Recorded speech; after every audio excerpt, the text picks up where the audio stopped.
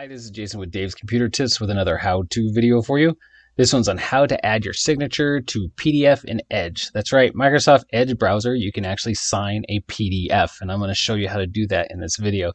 This was written by Jim Hillier on Dave's Computer Tips. He's a great writer, and I'll put the link down below so you guys can check out his article. I also did a video on how to sign a PDF document using Adobe Acrobat, and actually I'll put a link down below for that too, so you can check that out. And this is just another way you can actually sign it if you don't have any cool softwares like that. This is, if you have Edge browser, this will actually show you how you can sign the document and make it a little easy for you. So let's get started, but first, before we go on, let's hit the like button on this video. It really helps out our channel. Also hit the subscribe and the notification bell so you don't miss out on any new how-to videos we come out with. I come out with one a week at minimum, sometimes two. It's very rare, but I get one a week, so make sure you check back every week for the new how-to videos.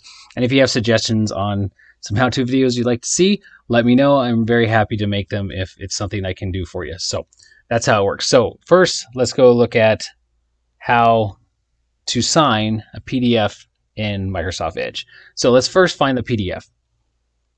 So you go out here. I have the PDF on my desktop, so that makes it a lot simpler. So you right-click on it, and you want to right click on the PDF. Then when you do that, you want to go down to you find Open With. And Open With will give you obviously the Adobe Acrobat Reader. That's the one I was talking about. And then Microsoft Edge. So click on that.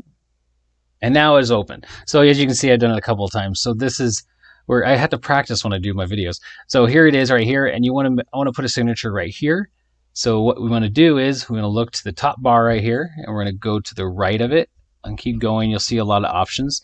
And you'll see this option right here. It's called the draw feature. So what you want to do is click the little arrow next to it. So you want to select it. So click on it and then hit the down arrow. And this is where you can choose what color your signature is. I like to do dark blue. And this is also where you can change the thickness of the line. I like a little thicker. So there it is. And now once you've chosen those two things and this is selected, you can go down to the line. As you can see, you now have a pencil to draw. Now, it does take practice to get your signature the way you want it. So it's just like going to the grocery store and signing those little credit card machines. It doesn't ever come out exactly like your signature, but this is a good option for you if you needed to sign a PDF that someone sent you. So what you want to do is when you go down to the line, find out where you want to start, then hold down the left mouse button. I like to use a mouse, not the pad on my laptop, because I can't do it as well with that. So what you do is once you hold down the left button, you just move the pencil. All right, and then you can go like that. You can make it as slow as you can to make sure you get your signature almost as right as you can. Okay, there's one part of it, and then I'll finish up my signature. You let go of the mouse when you're done drawing or writing your signature, so that's how you turn it off. And then there you go. And then I let go, and there's my signature. Now, if you don't like your signature and you're like, I need to practice more, you can come up here and hit the little erase icon, which will let you erase it. So if you hold down so you put the eraser right here on the edge, or you can click, or you can hover over the top of it. But the thing you have to do is hold down the left mouse button and move across it, and then it erases it. So hold down the left, move across it. So there you go.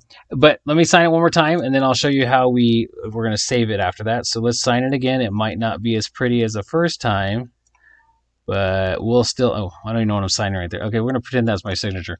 There's my signature. Now we're done. Now you want to go to the top, go to the far right, and you can have save. This is just straight save icon or save as. I like save as because I like to choose where I put my document, and I like to rename it.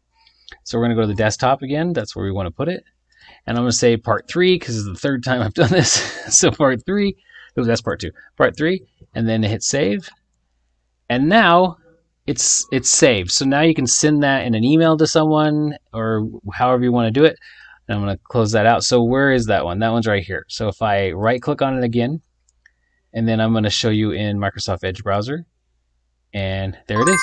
Your PDF is signed and ready to go. So now you can send it to whoever you have to.